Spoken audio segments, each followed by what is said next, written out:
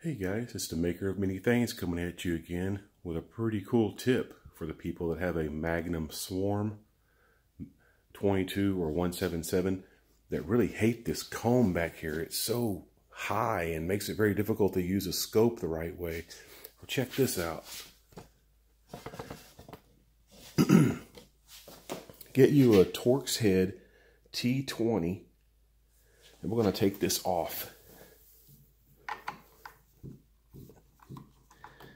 It's a really good rifle. It's just this comb makes it very difficult for me to use my scope the way I traditionally like to use it.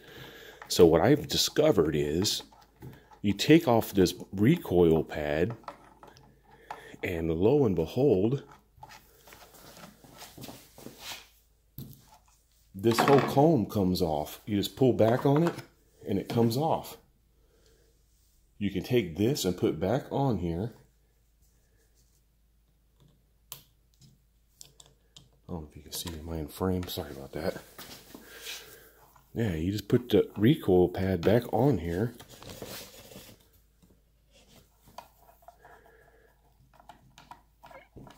And it'll give you that sight picture that you're wanting for when you're looking down your scope. And it won't be all in the way. Let me get this on here better. Stick the other screw in there real quick.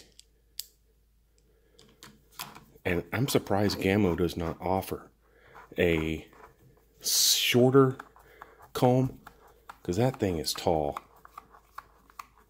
I think you can even put your rubber band back on there, but I'm not sweating it. I'm not tripping. But look.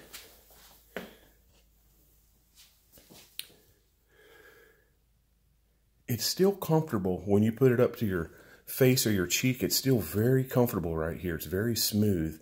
If these bother you and if you don't plan on putting the comb back on, then just grind these off. But I'm leaving it just like this. It makes the sight picture so much better. You can actually look down and see the scope without having this monstrosity of a comb in the way. I just want to bring it to you guys because a lot of people don't like it. And give it a shot. If you don't like it, just put the comb back on. But just wanted to bring that to you. Let me know what you think. This is Virgil, the maker of many things, signing off. And please don't forget to like and subscribe.